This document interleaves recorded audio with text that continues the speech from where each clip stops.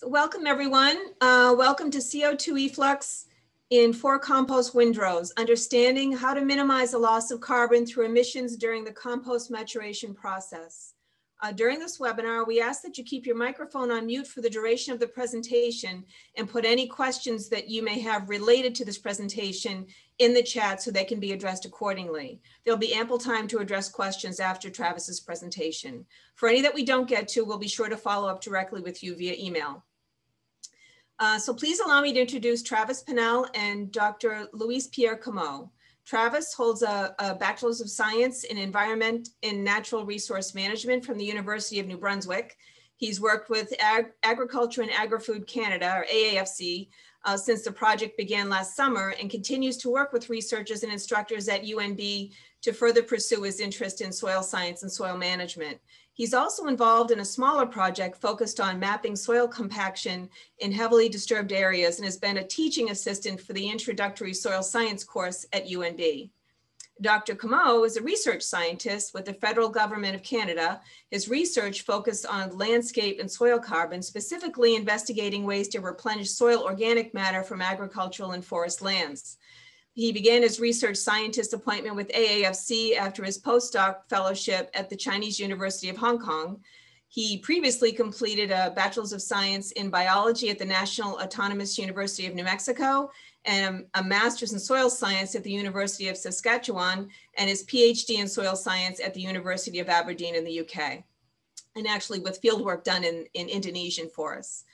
Dr. Comeau collaborates in initiatives to protect soil health from the effect of global warming and climate change and leads national projects that investigate the relationship between soil biodiversity and carbon storage, as well as projects on compost optimization. His long-term scientific goal is to contribute knowledge as to why some carbon molecules remain stable in the soil for thousands of years. He's now working on a groundbreaking Canadian soil mapping project, which is the first of its kind in Canada. And the main goal of the endeavor is to pull all of the results from broad soil carbon and biodiversity surveys together with the use of supercomputers to create detailed maps of what he calls the soil universe. So be prepared for a very interesting presentation. And I will hand it over now to you, Travis. Great. Thanks, Carrie. You're welcome. So hello, everybody, and thanks for joining the presentation today. As Carrie mentioned, my name is Travis Pennell, and I'm a student research assistant with Agriculture and Agri-Foods Canada here in New Brunswick. I'm joined by Dr. Louis-Piere Comeau, who Carrie introduced. Dr. Comeau will help out with questions and the discussion at the end of the presentation. So I'm very happy to be asked to give this presentation on a project that we've been working on for the past 12 months, which is measuring the CO2 efflux in 4 compost windrows. Ultimately, our goal is to contribute to a better understanding of how to minimize the loss of carbon through emissions during that compost maturation process. So this is quite a broad title, and it'll be dissected throughout the presentation. I wanted to present it in this way as it represents the multiple scales that we're hoping to apply the findings of the project to. In the immediate, we've measured the difference in emissions over the 4 windrows, windrows just being another term for the piles of consolidated compost.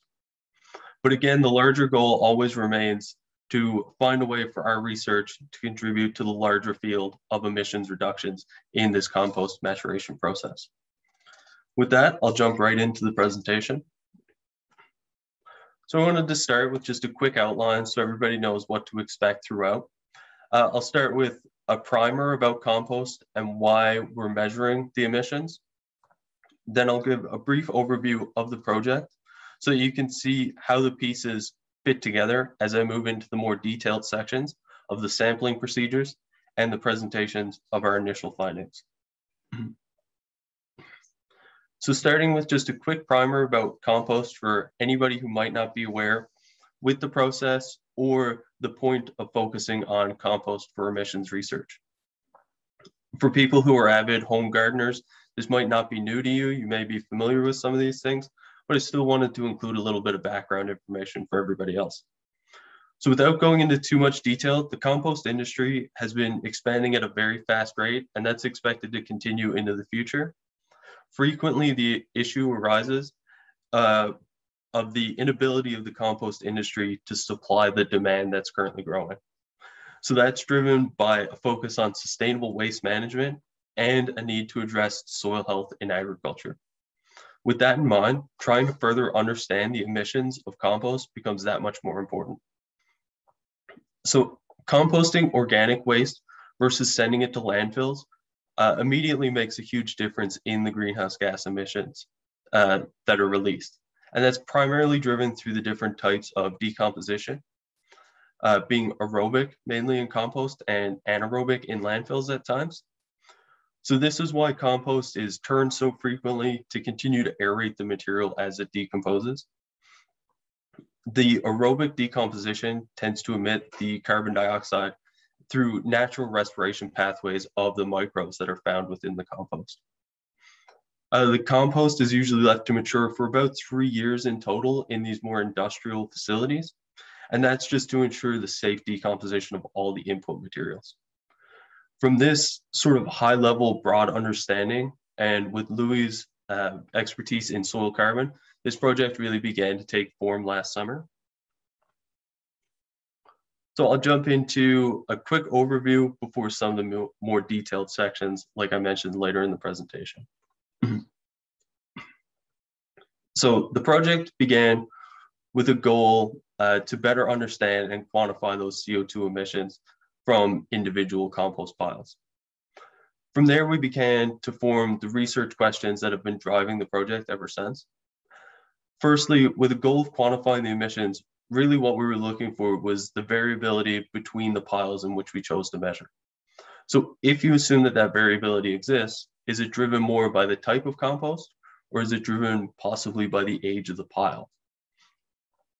If you assume that the variability does exist between the individual piles, then that opens up even more questions about the frequency that the measurements should be taken and the locations at which the measurements should be taken on the windrow. There are more questions that have arose as the project continued, and I'm sure they will arise in the future, but these are just some of the primary drivers up until this point. So I always like to start off with just a quick image to orient people as to where the research is occurring, so that everybody can get a better picture of what's happening in the field during the data collection stages as well. Those are usually the most interesting parts for a majority of the people who listen. So I wanted to show a little insight as to where I spent the majority of last summer and the fall. So you can see a small red circle on the larger map, and that's near the southern coast of New Brunswick. It's near St. John for people who may know the area well. In the inset map in the top right-hand corner, you can see just an overhead view of the composting facility itself. The larger piles in the straight lines that you can see running parallel to the road there, those are the actual piles of compost that were measured throughout the project. And as you can see, it's quite a large facility, and they're generating quite a lot of that finished product that ends up being shipped out. Here's a couple of photos of what the site looks like while we're doing the sampling. This is the Clarendon compost facility near the town of Clarendon, New Brunswick. It's one of 8 total sites operated by Envirom Organics, and that's the composting company which allowed us to come in and take the measurements and retrieve more physical samples for further testing. The image on the left is overlooking the windrows of the mixed industrial waste compost, which I'll explain in a little more detail coming up. The image on the right is actually on the top of one of these windrows. It's a bit hard to see from the image, but the top of the pile will actually create these long fissures in the material, and that's due to the heat generation from inside the piles. You can see the larger aggregates on the top, and that's due to the crusting caused by that heat trying to escape. Next, I'll just discuss how we conducted some of the sampling, starting with our process for selecting the 4 windrows and leading into how we retrieved the measurements that we did. So, as the title of the presentation indicates, there were 4 total windrows that were selected for the measurements to be completed. I'll go into more detail about each in the next few slides, but for now, it's just important to understand how we decided which windrows we wanted to measure.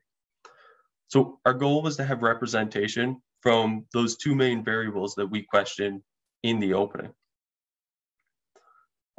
Firstly, the difference in composition between the solid state organic waste, you can think of this like your household waste, and the mixed industrial waste. Then we wanted to capture the change over time during the maturation process. And for that, we selected a windrow of each composition at different ages. As you can see from the image, the windrows were selected aged 12 to 18 months and 18 to 24 months. And the reason that the time of maturation is expressed as a range is just because all the piles are built up, combined over a period of time as they're received at the facility. So it's also important to know that these are the ages of the piles when the research began in May 2020, so the maturation process would continue throughout the research project. So a little more background about the differing compositions. This image is one of the solid state organic waste piles that has recently been turned. As you can see from the image, it reaches quite high temperatures from the steam that's escaping through the top there. This picture was taken a few hours after the windrow had been turned, and you can still see that heat escaping.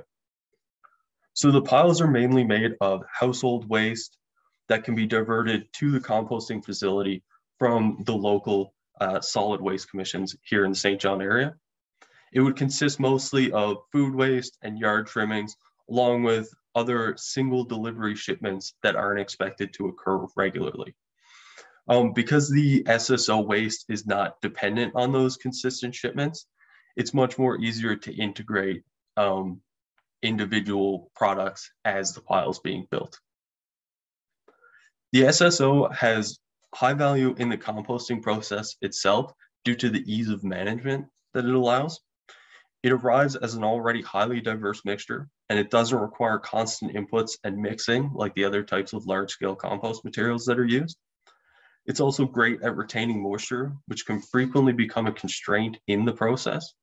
This is less of an issue in an environment like New Brunswick, where we have adequate moisture throughout the year, but it's something that's often a struggle in arid or semi-arid places where they try to pursue the compost as well.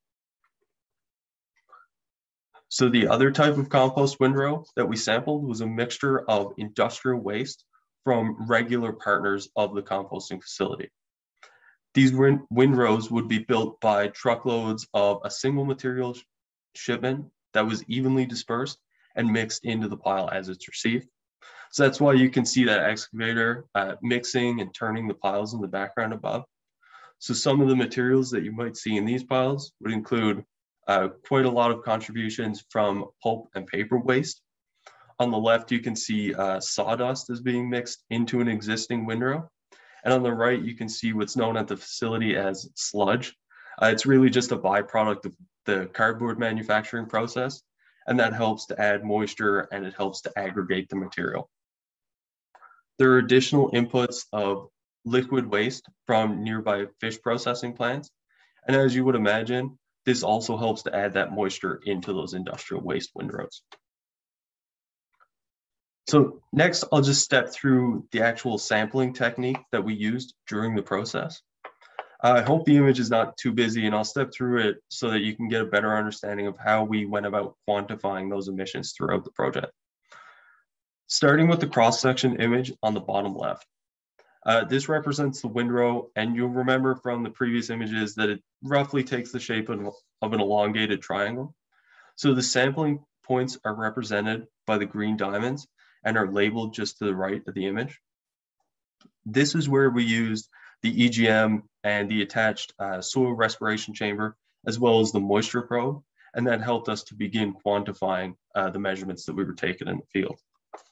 A total of 5 samples were taken along the windrow, and they were labeled according to the height at which they were taken, as well as the aspect, so north, south, east, or west. When you look at the side view just to the right there, you can see that we created 3 replicate sampling lines for a total of 15 measurements per windrow per day of sampling. So this allowed us more confidence that we were capturing the differences adequately between the windrows, as well as between the individual points themselves. The sampling lines were separated by a minimum of 2 meters to ensure there was no bias from one to the next. And then the points were conducted on the 4 windrows throughout the day. I also wanted to include this image just so you can see roughly where the samples would have been taken in the field. The image is on a bit of an angle. It looks a little bit distorted, but you can see the wooden stakes that we used as markers on the top of the piles. These were measured out to that 2 meter minimum, and samples were taken in line with these markers each day to keep the consistency throughout the entire project. And with all the sampling completed, we had some very interesting findings.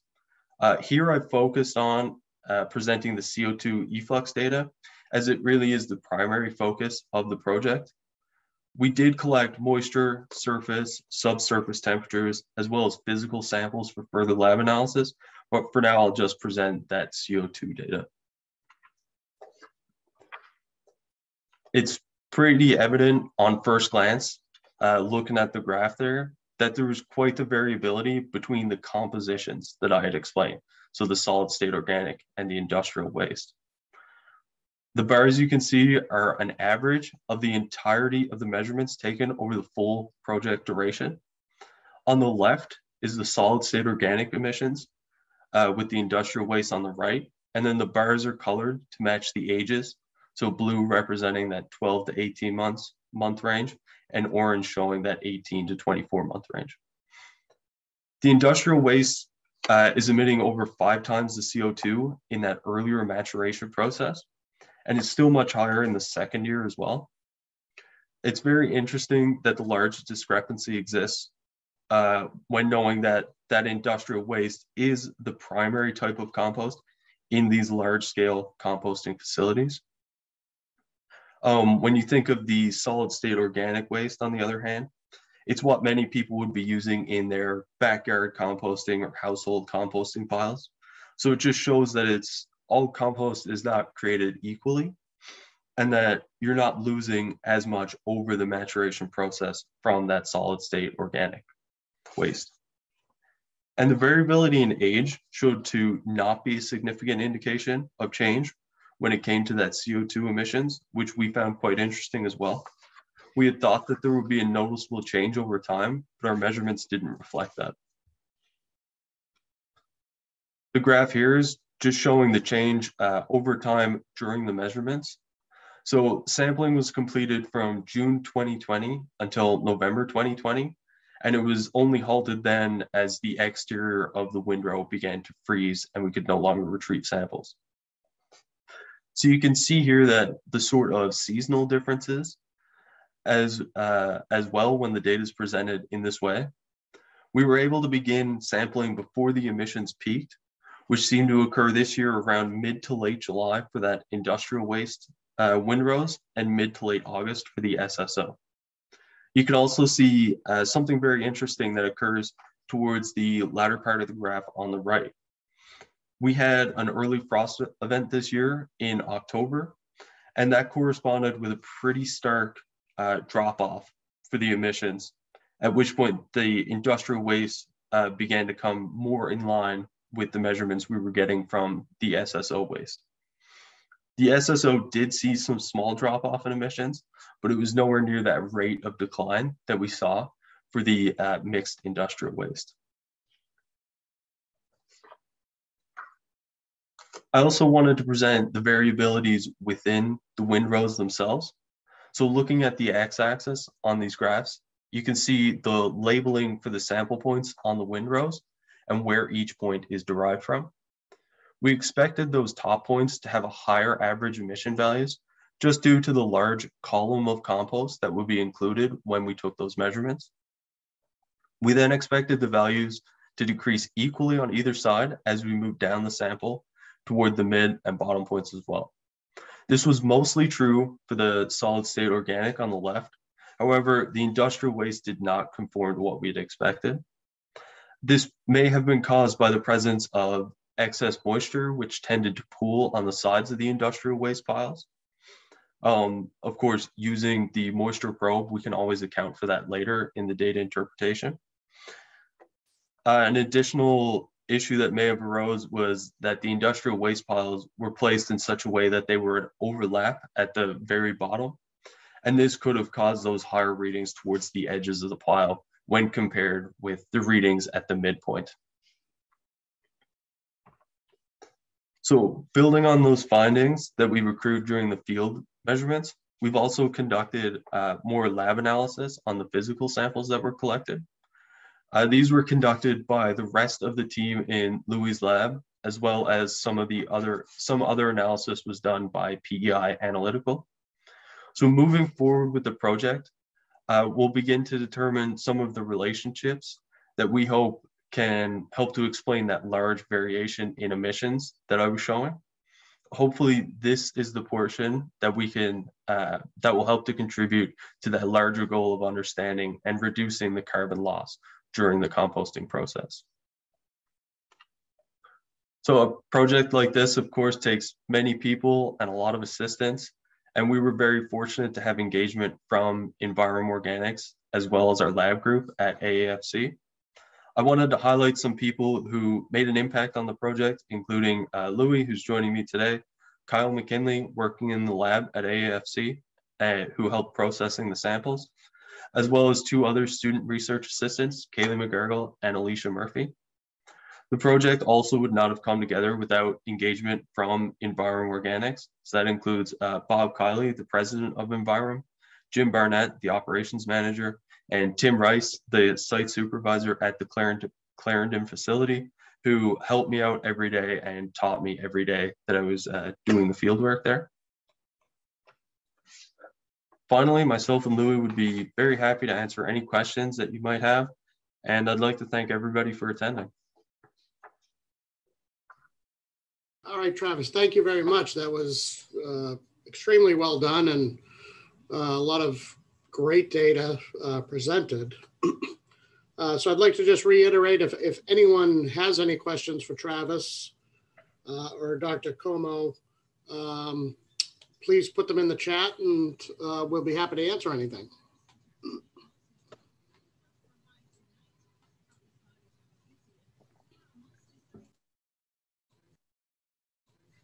I would have a question for Travis to, I can read the question maybe first that is there. So the first question I'm seeing right now is, how do you locate that the CO2 chamber on the ground, on the side of the pile? For this project, because the pile was very soft soil and we could not use the traditional colliers that are being used for the AGM chamber. So we just had the small flags to go put the chambers always at the same place, but we didn't use any chamber or collier. Yeah.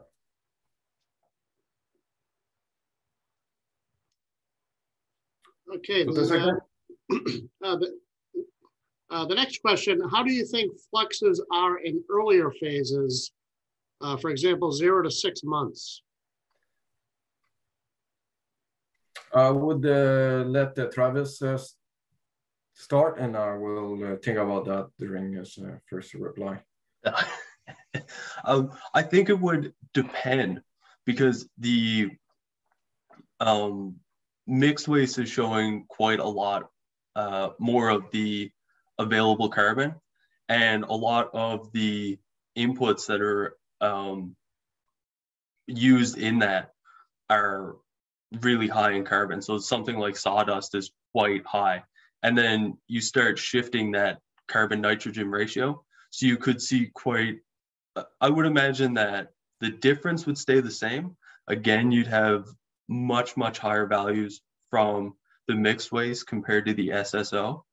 And I would expect it to be even higher than what we expected, or sorry, be even higher than what we actually measured, because normally there's sort of a drop off as the maturation process goes on.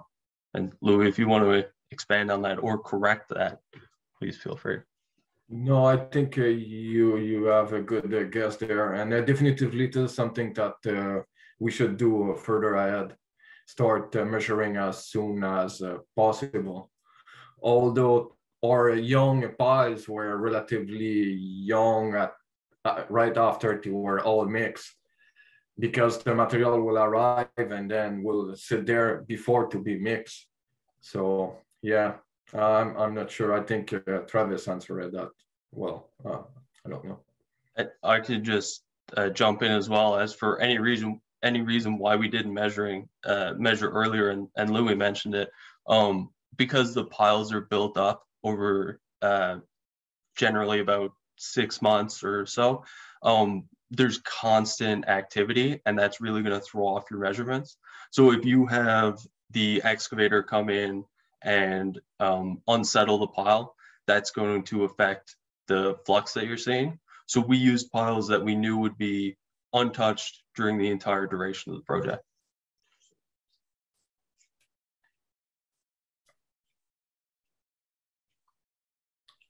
So if you want, Travis, I will read the next question and you can start answering it. Yeah. Do the lower fluxes of the SSSO suggest that it would mature quicker than the mixed industrial? So maybe not require 3 years of maturation. So that's an interesting question, and I hadn't thought of it in that way, but I think that's the right way to sort of frame that. Generally what you're aiming for with compost, sort of the accepted ratio is 30-to-1 for your carbon to nitrogen. Excuse me. And then it'll slowly drop off, and usually by the time that it's being sold, it's nearer to 20 or 15, somewhere around there. And that's sort of what we're seeing with the SSO, even in the stages that we're measuring. Whereas with the mixed industrial waste, we are seeing it up around, I believe, 28 to 32 roughly for that ratio, which is expected to drop as it continues. I do believe that the maturing compost is more of a policy regulation, though, because they have to ensure that it's safely maturing and it's available to the public, and they're not pushing products that, you know, are in partial decomposition that aren't safe for use. And Travis collected soil samples or compost samples several times during the summer. So with those results, we'll see the CN ratio and the amount of carbon in each different times, and we would be able to answer that question when we get all the results from the soil. Yep.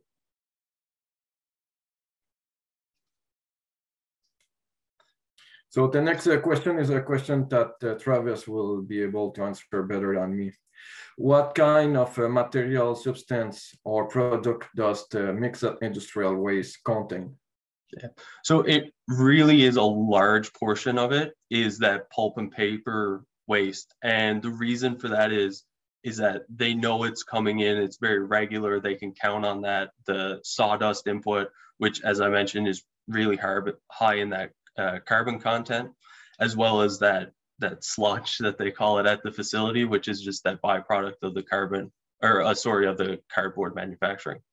As well as that, because of the agreements with some of the fish processing plants, they will get that liquid waste, but they'll also get, if anything, you know, I'm not sure exactly what happens before it gets to the facility, but if anything goes wrong in the fish processing process, I guess, for lack of a better word, they will get large shipments of fish to add to those piles. And again, you're getting a large input of nutrients from that. Those are the big compositions, I would say. Other than that, it's just whatever they have agreements depending on the season, as long as they can keep it consistent and they know what's coming in and they know that they can continue to build the windrows. If I can add a little bit, it's important to note that in Atlantic Canada and Maine, it's a big forestry industries. that are dominating the regions. So there's a lot of forest waste and sawdust and wood chips that are being composed. So this is why the industrial waste is related to pulp and paper and forestry remaining. Yep, and even in that image that I showed, I'm not sure how zoomed out it was, but there's forestry operations all around the facility, and the facility itself is placed on land that's owned by a forest company. So, you know, there is an agreement there that they'll provide waste product, and then that the compost facility will continue to accept that and continue to turn that into usable product. So the next question is, did you measure possible N2O emissions? And unfortunately, the EGM does not measure N2O yet. I wish. For measuring N2O, we would have need chambers with the GC. And this was all done with the EGM5. So right now it was not possible to measure N2O. And because of COVID and everything, that the EGM was great there because it saved the summer. That the EGM is providing results really quick, and it's really easy to use, and it's really cheap to use or inexpensive to use. It gives results right away. For N2O, it would have been much more complicated, and it would not be possible for last summer. Maybe next summer or maybe in the future, we would like to measure N2O, but it was not possible last summer. Yeah, we were very fortunate. This came together very quickly, and we had, you know, quick engagement from everybody who was involved. So we were very fortunate in the fact that it came together in maybe about 2 to 3 weeks from the time we first discussed it to the time that we got out into the field. So.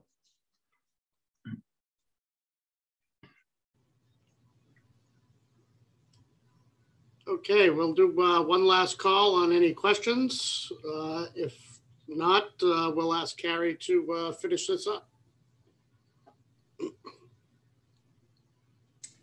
Okay, well, thank you to Travis for your presentation and to Dr. Comeau for your assistance. This is a very timely topic, and we look forward to following your research. Maybe we can present your findings once the project is complete. Yeah. We would also like to thank everyone for their questions and for attending. If you have any additional questions you think of later related to this material, please feel free to reply to the email you received from me, and we'll answer your questions directly. Thank you again to everyone. It's an interesting topic, and that is the end of our webinar. Thank you. Thank you very much. Thank you, guys. Thanks a lot. Everyone. Thank you for attending this webinar. To learn more about how the versatile EGM5 portable CO2 gas analyzer can enhance your research experience, visit ppsystems.com.